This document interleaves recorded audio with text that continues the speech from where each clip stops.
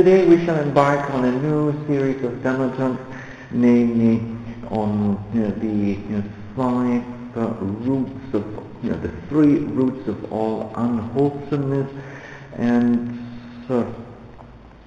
those three roots of all unwholesomeness consist of greed, Lobha, and then Lobha mula, or Lobha hetu. And then as the second one we have hatred or ill will, dosa, mula or hetu.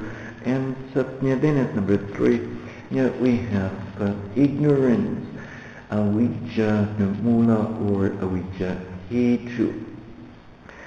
Now, these three roots of all unwholesomeness have their opposites, namely in the form of the three roots of wholesomeness, namely alobha, non-greed, and then the root of non-hatred, adosa, and then the root of non-ignorance, namely vijja.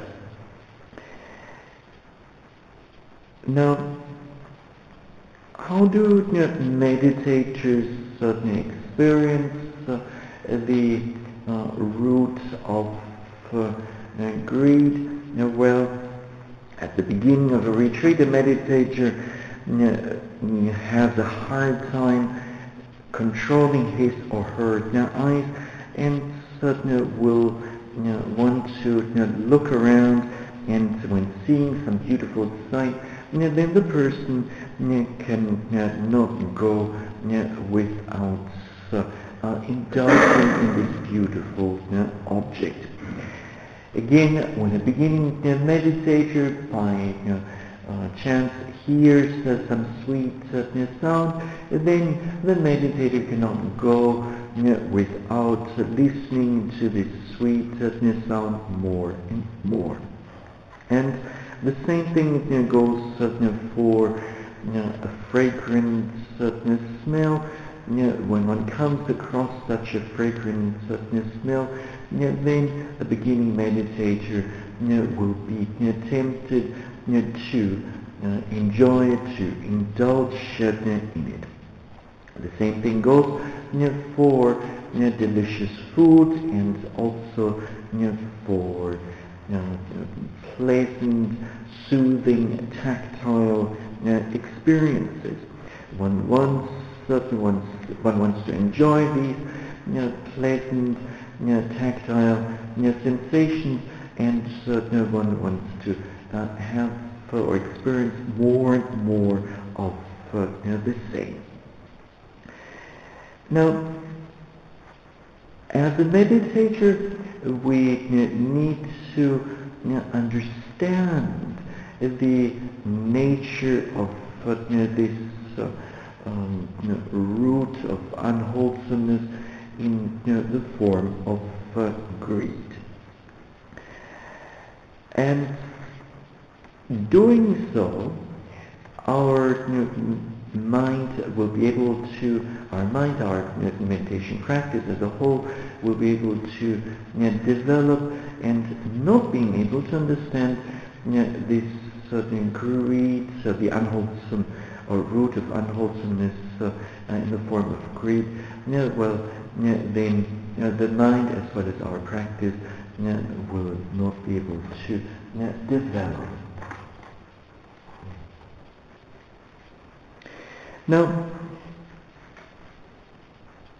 the texts point out that an action undertaken while greed, Lobha, is present in one's stream of consciousness, then this action will have unwholesome results. And so greed has a way of coloring our consciousness and of influencing the ethical outcome of the action. So if we want to reap wholesome results from our actions, then we better control any kind of, or control and prevent any kind of action that is undertaken with a greedy mind.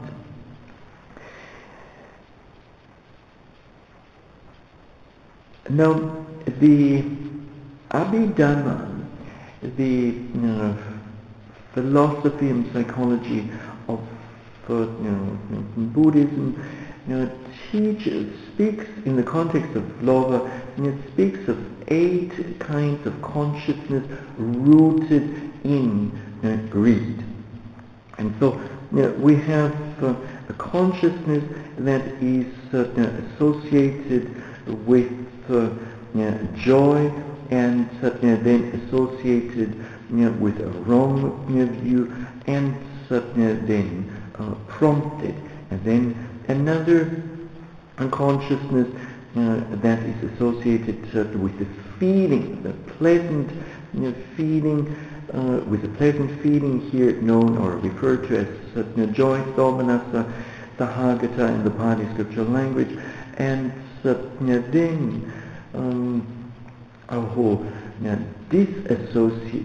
then again associated with the wrong view, and certainly in the second case then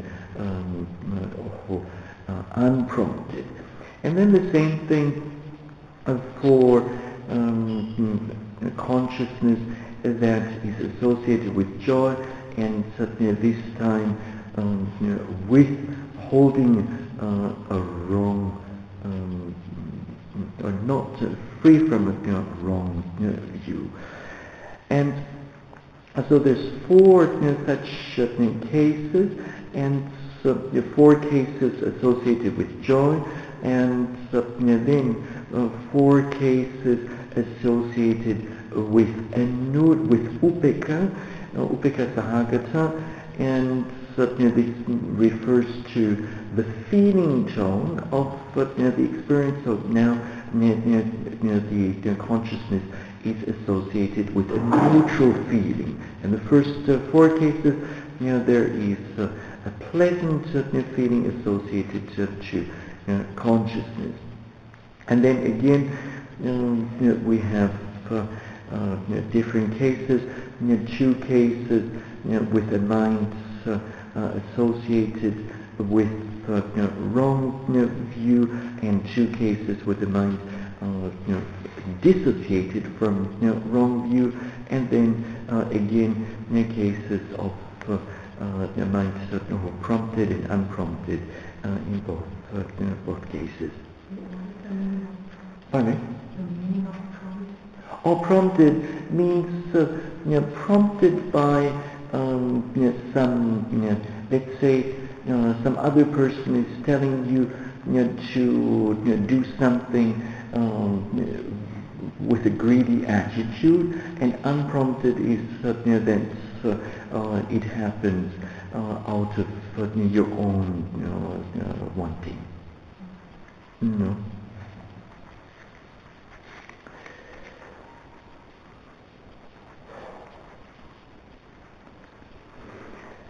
So these are the 8 Lobha Mula Chitta as given in the Abhidhamma. Now, the text certainly clearly states that greed is a defilement of the human mind. And what this implies is that there's also an opposite, namely the undefiled mind, the mind which is not influenced by impure mental states. And when greed certainly is present in the stream of consciousness, then as we will see later on, we will perform, or we will not see the truth as it is. Now, in the Visuddhimagga, in its 22nd chapter, section 49, or paragraph, section 49, it says that the mental factor of greed, of lobha itself is defiled. So the mental state itself is unwholesome, is impure. And worse than this certain mental state then also defiles other states associated with it, other mental states. So it's not only is it impure itself, but it also has a negative defining influence on other associated mental states.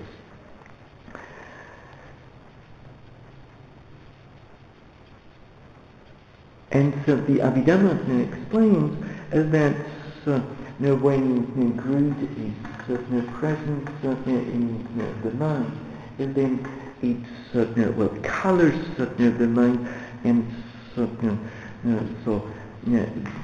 this has an influence over the entire mind. Now, again, with regards to greed, the same passage from the Visuddhimagga states that greed is a stain, in the Pali scripture language referred to as mula, because it is tainted and it stains the other mental states by its presence.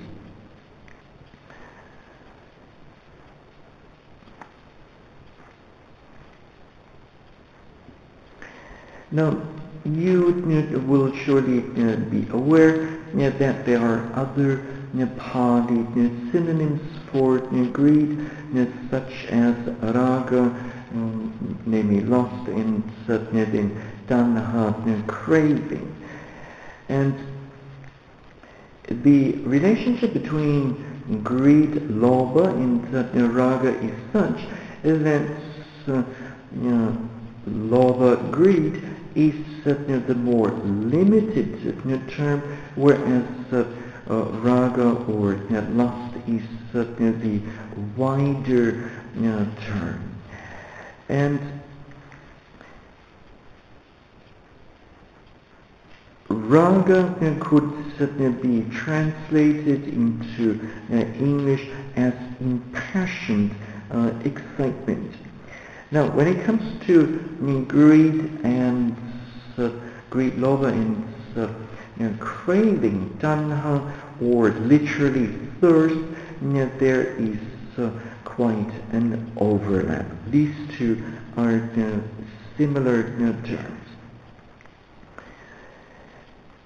Now, the Buddha, when speaking of greed, also refers to it as an internal taint, antara mana, that defiles the mind as a cloud covers the sun, or as an enemy.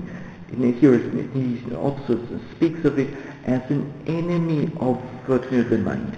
Amita. Mita is your friend. The prefix a is a negative marker, and so your enemy. And it's being, or this particular point gets illustrated or compared to smoke that is covering the sun. Now, greed is also referred to as a tormentor, and as an adversary, and as an opponent. These different terms here make it very clear that greed is not something, it's not a mental state to be underestimated. So when greed is present in our stream of consciousness, and when it increases more and more, then it leads to suffering. And the greater the greed, the greater will be the suffering.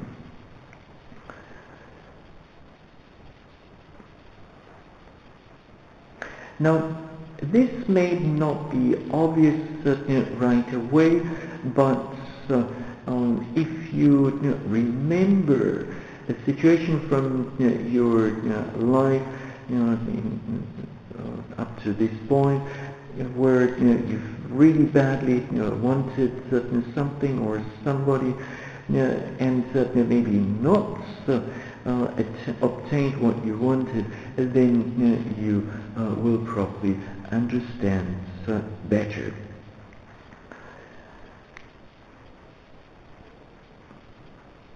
And even in the meditation practice, we can see for ourselves how this certain greed can lead to suffering.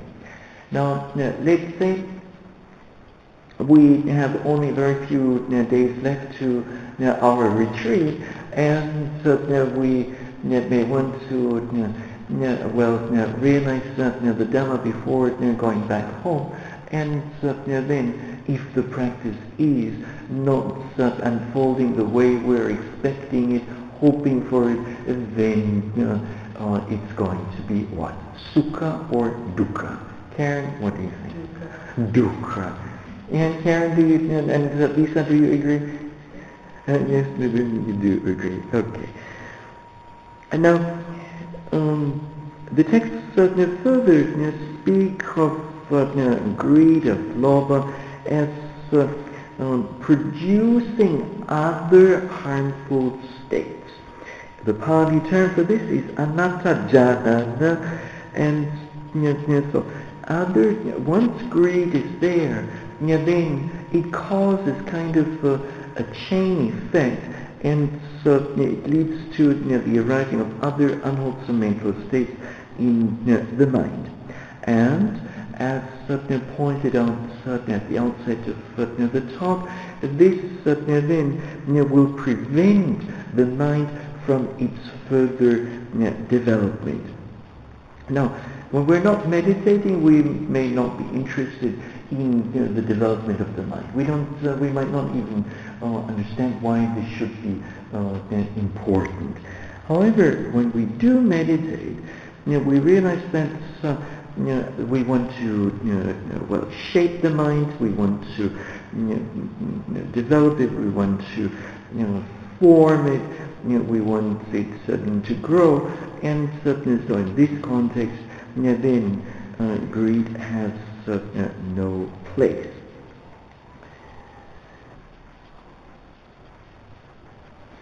Now, in the Itivuttaka, one of the shorter collections of discourses, it says in verse 85 in the Pali scriptural language, Ludo attam na janati, ludo dhammam pasati. Now the meaning of this is, a greedy person fails to see what is correct and incorrect.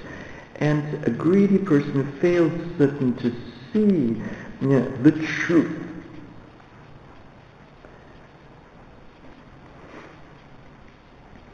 Now, the Visuddhimagga defines greed in the classical fourfold way by saying that its characteristic is grasping an object, and its function is as sticking, just like meat sticks to a hot frying pan in which you don't have too much oil, and then it is manifested as not giving up. And a modern or an illustration for this from the Asian context is that of a hunter catching a monkey. Now, it appears that in parts of Asia, monkeys are caught by taking a coconut and then making a hole into it and putting a banana in it. A hole is actually slit, and then the coconut gets tied to some tree in the forest, and the hunter will wait in hiding, or will be in hiding at a certain distance. Now, sooner or later, a monkey comes, sees the coconut, is curious, and finds this coconut quite interesting, and then starts playing around with it and discovers there's something inside of it, something really precious in the form of a ripe banana.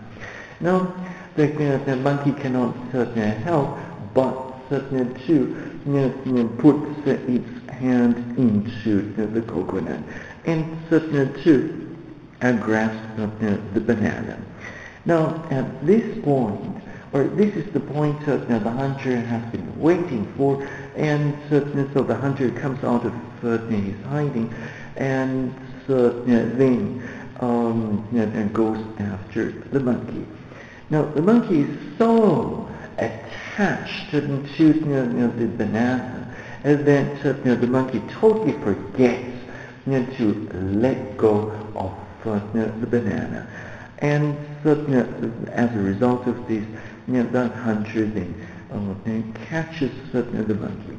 All the monkey would have needed to do was to simply let go, but in this situation, that's the last thing a monkey can think of. So, this not giving up. And indeed, when we very much desire something, when we long for something, when we wish for something to happen, then we just can't give it up anymore, and it comes up in the mind over and over again. And we'll do whatever needs to be done in order to get that desired object. Now, the proximate cause for greed is not, or is seeing enjoyment in a certain, or in objects that ultimately lead to bondage. So we see something as attractive, we think that this is going to bring us or yield us maximum happiness, pleasure, and whatnot, and yet we're not realizing that in fact this is tying us to the cycle of birth and death even more. Now, in the Itivuttaka, in verse 85, or section 85, there it says that greed makes one's mind a cavern, or causes one's mind to become a cavern of darkness. And until and unless one ceases to be greedy in the presence of temptation, the mind will not be free from that darkness.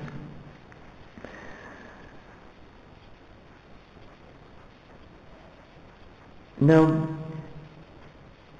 when you think of your meditation practice, especially those who have advanced already quite a bit in the meditation, and let's say those who have reached either the fourth insight knowledge, the mature phase of the fourth insight knowledge, or the level of insight, knowledge of equanimity about certain information. During those certain two insight knowledges, the mind tends to be pretty clear and quite bright. And the reason for it, this lies in the relative absence of the unwholesome mental state, or unwholesome, the root of unwholesomeness in the form of greed. Now, when we act out of a greedy mind, then we perform all sorts of things, and these actions will have repercussions. They will lead to karmic results, and in the end they may lead us to states of loss. So if we perform, let's say, some terrible crime out of a greedy state of mind, then indeed it may lead, or this then will lead to being reborn in a state of loss.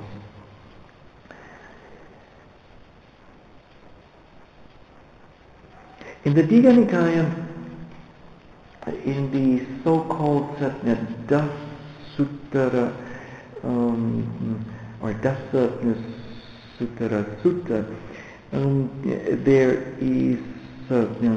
are two sections where it says greed always leads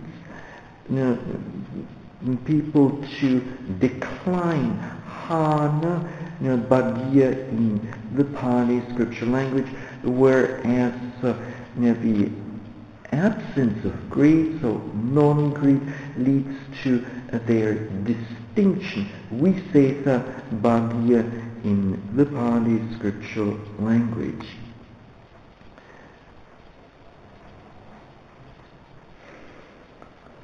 If we continuously act out of greed, we want more and more money, we want to accumulate more and more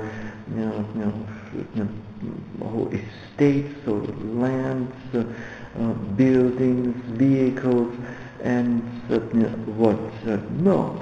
Then most likely we will do so without regard for other, or without consideration for others' interests and certain feelings. And in this way we will bring much harm to others as well as to ourselves. Gradually we will be known in society as an extremely greedy person, and people will start avoiding us.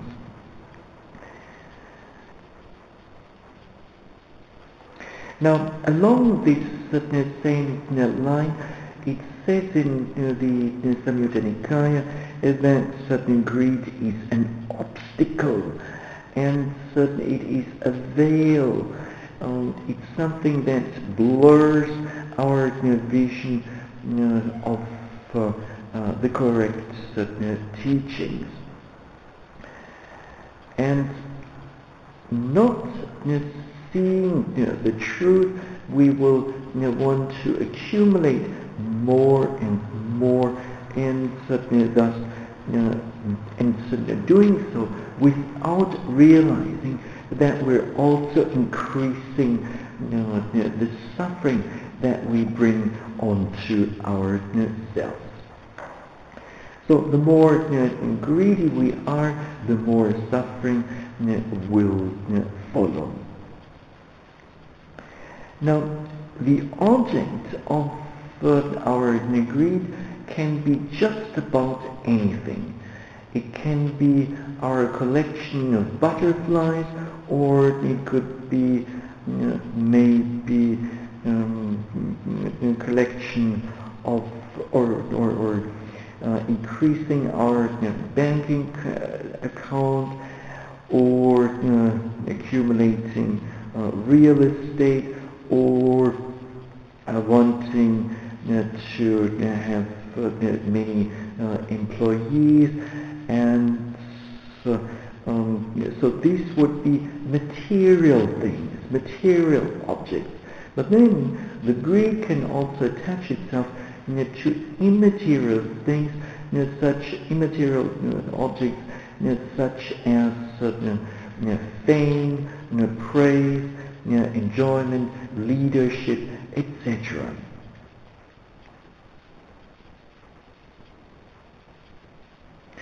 Now, what meditators find in practice is that at first, let's say some enticing object arises, and then greed seems to be setting in, and the greed is then increasing more and more. Now, with further practice, further down the road, a meditator may find or make an interesting discovery. Namely, greed is certainly latent in the stream of consciousness, and it's kind of getting ready to arise. And then the mind is kind of looking for an object to get attached to, an object to long for, etc. And so when a particular mental state is there, it will oftentimes go after the respective objects. To explain the same thing in the case of hatred or ill will, we may find, or when we first encounter ill will in our meditation practice, then we tend to find fault with the object. So we think it's because of such and such a condition, or such and such a person, or such and such a site, etc. That ill will has arisen in the mind. But later on, we may discover that the mental state of ill will is latent in the stream of consciousness. It's, let's say, it's getting active, and and then it's actually looking for some object some displeasing object, so that the mind then can explode. Now, if one can catch the ill will as explained in the second case, or the greed also in the second case, then of course it means that one can be mindful of it, and then recognize what is going on, and then quickly let go of it.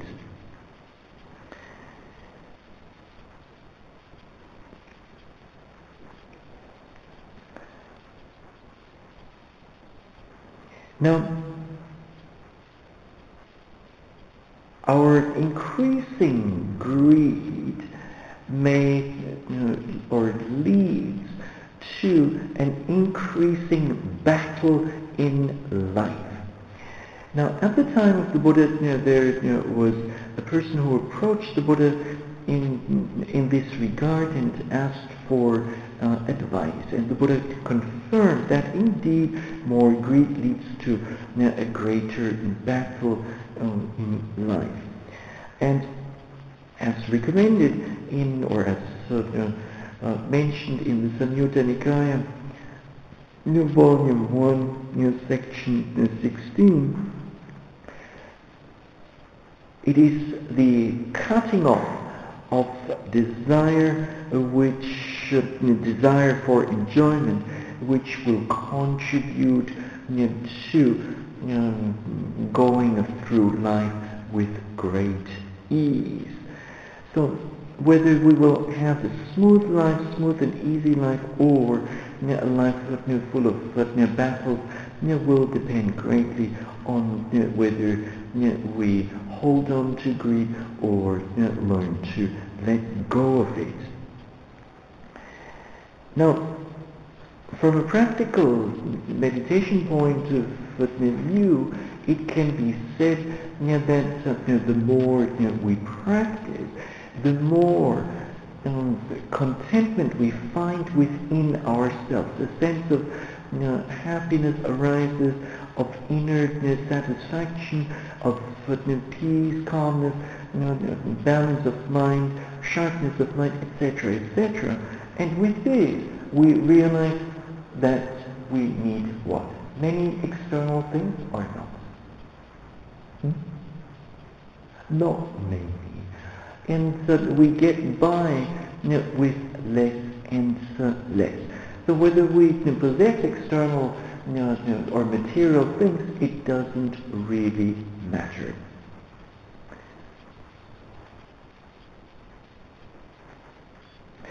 Now, again, there's a reference in the text, this time from the Jataka, where it says that greed also is a root cause for the lawlessness among the human beings. So when greed is present in an excessive way, then we will be tempted to do things that or to transgress the law, and in particular to take property that is not ours.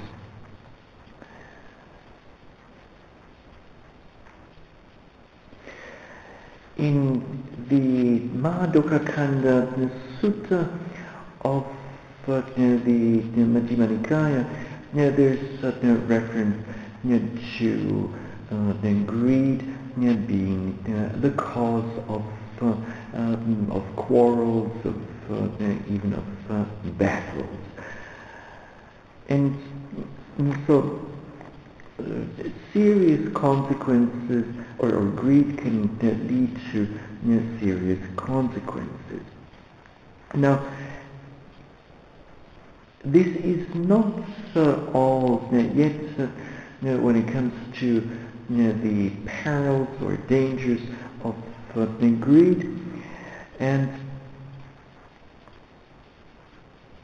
the prime cause of oppression and exploitation of man by man comes in the form of greed, and this in turn then may lead to one's own to social and economic ruin among human beings.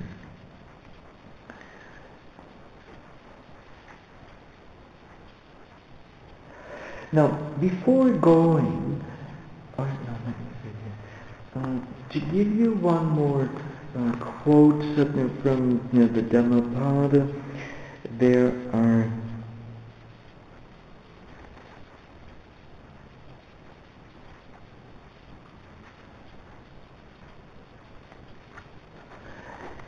Dhammapada verse 186.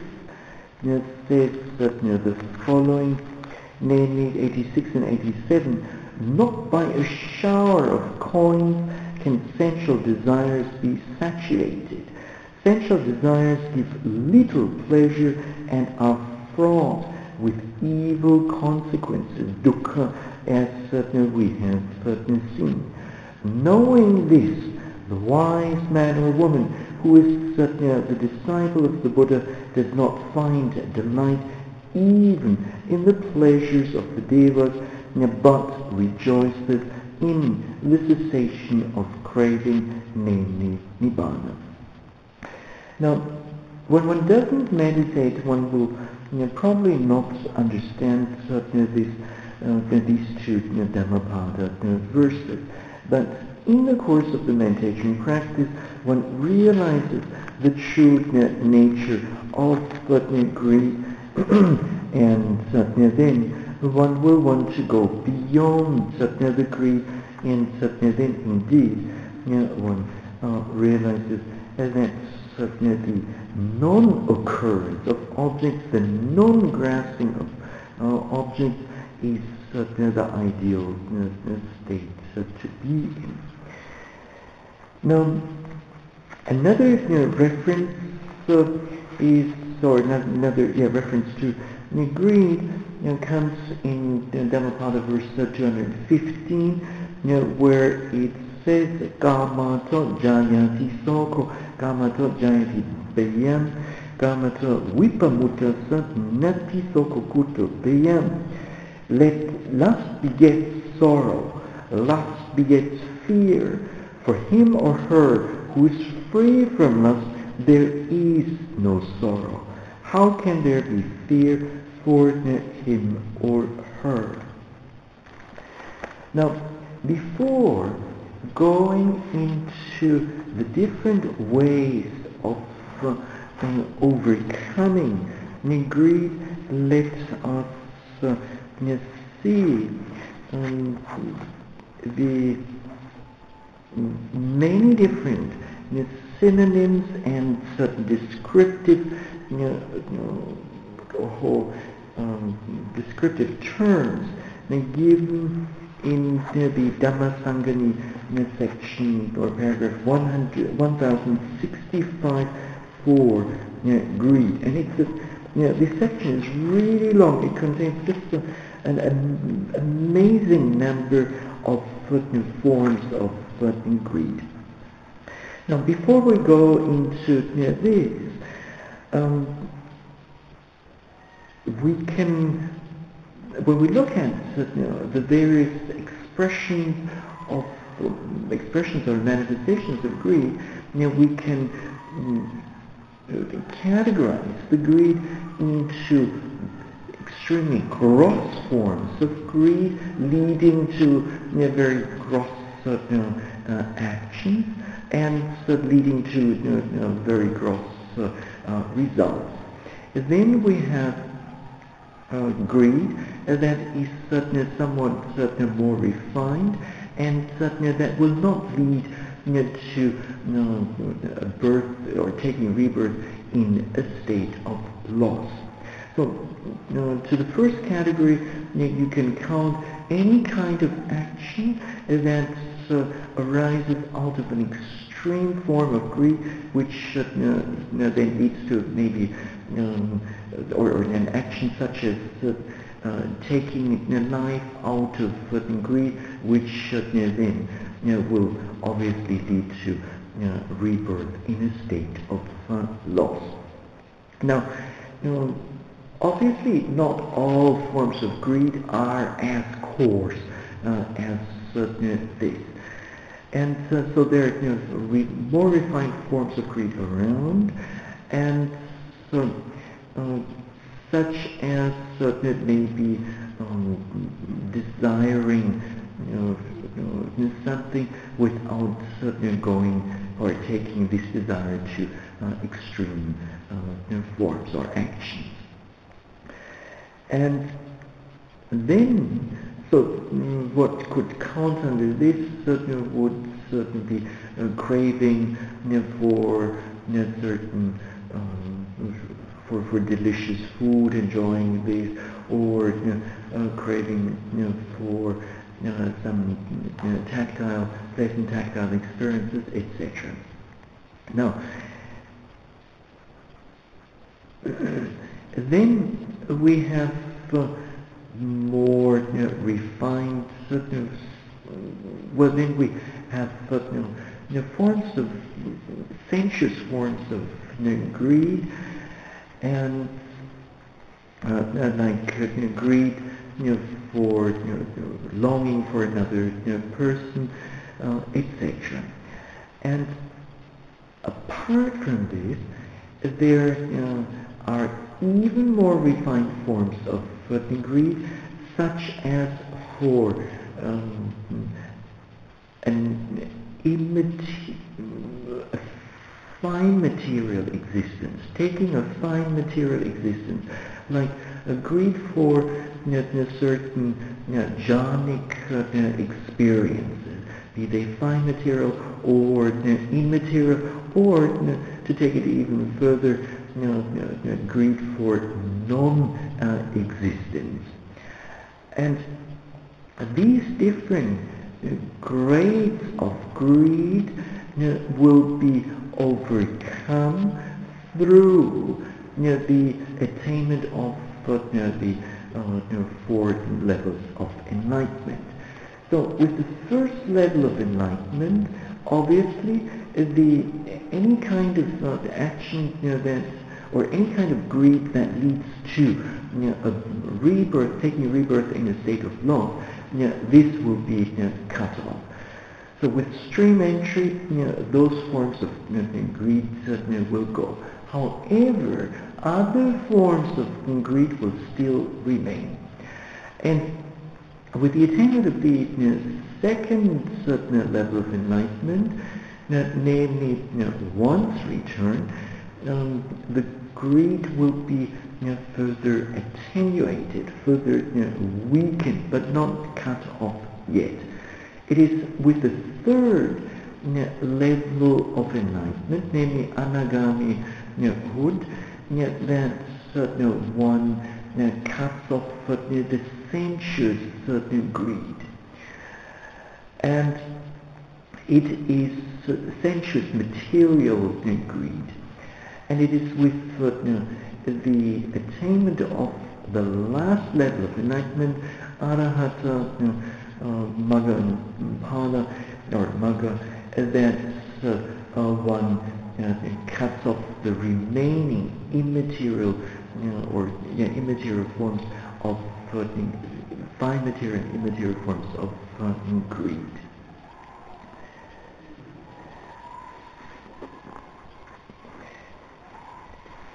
Now, in the Dhamma Sangani it says there of those of those certain meritorious root causes, what is greed? There are attachment, strong attachment, and then compliance, delight, intense delight, strong attachment of the mind, longing, infatuation, being completely overwhelmed by greed, then greed itself, wanting everything, clinging, then desire, seduction, leading beings to ills and sufferings of existences, causing beings to arise in a round of rebirths, binding beings to successive existences, the net of sensual objects, rapid current of suffering, poisonous force, a rope binding beings to worthless endeavor, pervading desire for sense objects, endeavoring to attain sense objects, a pleasant companion in every existence, hankering after, leading to existences, a jungle, a thick jungle, intimate relationship, lust, favorable regard, entanglement in various sense objects, craving for sense objects, having craving, being full of craving, craving for attractive objects, craving for pleasant sound, for pleasant odor, craving for pleasant taste, tangible objects, for gain, craving for wealth, for offspring, craving for life. And so even this one, craving for life, is interesting because it's a very deeply instilled craving in the mind. Asserting one's right, repeatedly asserting one's right, strongly asserting one's right, assertion of one's right, making an assertion of one's right, assertiveness of one's right. Excessive greed for sense objects, having excessive greed for sense objects, being full of excessive greed for sense objects, being excited with desire like a dog wagging its tail, longing for pleasant objects, passion for improper objects, and then inordinate greed, liking an object, having a liking for an object, longing for an object, fondness for an object, intense longing for an object. Then, craving for sense pleasures, craving for existence, craving for non-existence, craving for existence in the fine material sphere, craving for existence in the non-material sphere, craving for cessation of existence, craving for visible object, craving for sound, odor, taste, tangible object, and for mind object. Then there's the whirlpool of existences, the yoke of existences, the bonds, the clinging, obstruction to meritorious Dhamma, hindrance, conceding the true Dhamma, binding beings to ills and sufferings of existence, impurities, defilements that have not been completely dispelled, upsurge of greed, and then entwining like a creeper, desiring all kinds of objects, root cause of ills and sufferings, and then source of ills, snare of Mara, fishhook of Mara, domain of Mara, river of craving, and then ocean of craving, covetousness, greed, and then the root cause of demeritoriousness. Do you have anything to add? It seems like a pretty complete, at least. Sometimes when preparing Dhamma talks, I'm making the new discoveries, and this one, this section here was a new discovery. I've never seen this before, and so greed can take so many different forms. And so for us on retreat to discover these many subtle paths and sub-paths that greed is taking. Now, how do we curb and remove the unwholesome root of greed? Well, one way of doing so would be by way of wise reflections or consideration, such as moderation in eating. When we take food, then we don't take food out of greed in order to fill our stomach or to gain a pleasant appearance or attractive appearance, but rather we take food to maintain the strength of this body and thus to carry out our meditation practice. Now, with sila, with morality, we curb the physical and verbal manifestations of greed, and thus indirectly we weaken the greed. So if we keep doing this, then over time our impulse to indulge in similar activities will gradually decrease. It doesn't mean that the greed will cease altogether in the stream of consciousness, but at least it will weaken a little bit. There will be kind of like a bar there. Now, as you will shortly know, greed is also one of the hindrances. There it is known as kamachanda nivarana, so the hindrance of sense desire, and the way to deal with it is to suppress it through concentration, and also making use of mindfulness and effort. Now, guarding the sense doors, indriya samvara, sila, is a wonderful way of preventing greed from arising in the stream of consciousness in the first place. Now, let's say there is some attractive, enticing object coming along in the form of an attractive young man or an attractive young woman.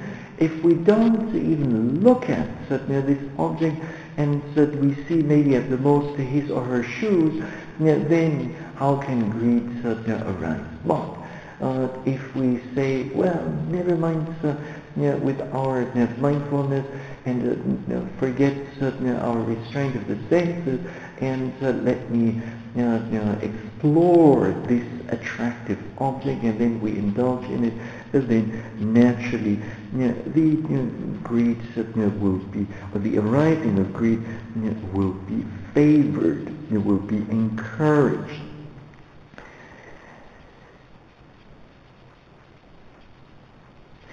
Now, the abandoning of greed happens not all at once, as outlined a few moments ago, but this is a gradual process. So, with the by attaining stream entry, the coarsest forms of greed go, and then with the successive attainments, more refined forms of greed will be abandoned. And now, out of greed, we will want to possess more and more, and certainly when greed is present, then our willingness to give will be very poor. So one way of curbing the greed is by intentionally developing this quality or this practice of generosity, of giving to those who are in need, and sharing what we have in excess in terms of material wealth, in terms of immaterial wealth. These are, or these could be our skills. So these are different ways of dealing with greed. Now, in the Samyutta Nikaya, there's a section that says that the enlightenment factor of mindfulness, sati sambojjhanga, is especially useful in dealing with greed. So this then leads to satipatthana practice, and indeed mindful among the different ways of dealing with the hindrance of sense desire. The Satipatthana Sutta, the commentary to the Satipatthana Sutta gives the following. Namely, mindfulness is the first and foremost way to deal with sense desire or with greed in general, and apart from this, the commentary mentions learning how to meditate on impure objects. So basically this is the contemplation on unwholesome things, asubha bhavana, and this point doesn't yet mean that one practices asubha, but just learns how to do it. The next step then consists in actually doing asubha kammatthana, namely practicing on the foulness of the body, such as contemplating on a bloated body, on a festering body, on a cut up body, on a scattered body, a hacked and scattered body, a bleeding body, worm-infested body, and then a skeleton. Now, when one does this kind of contemplation, then it does very much help to drive the greed or the sense desire away.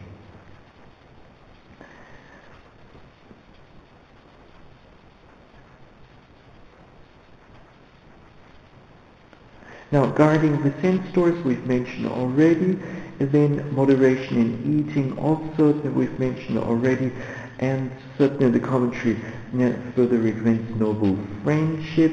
And so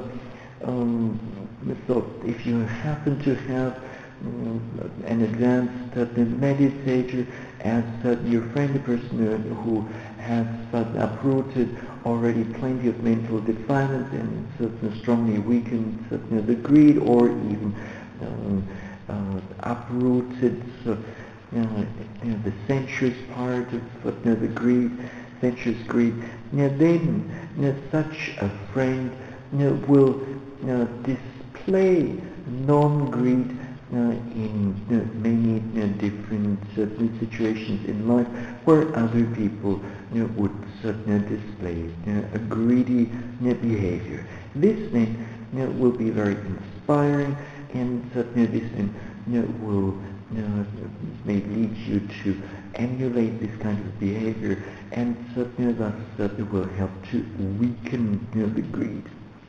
Now, listening to a suitable discourse, or a discourse on the hindrances, or a discourse on the three roots of all unwholesomeness, etc., these might be helpful to see the greed in the right perspective, and then to tackle it whenever it arises in the stream of consciousness. Now, this then, the nourishing of sensual desire and the de-nourishing of sensual desire would be also applies. Namely, knowing that if we don't restrain our senses, and we keep indulging in objects that easily lead to the arising of greed, then obviously more and more greed will arise. But if we apply a whole wise attention, and we frequently give wise attention to impure objects, then this will help to decrease the sensual desire. Now, this then brings us to the end of our discourse today.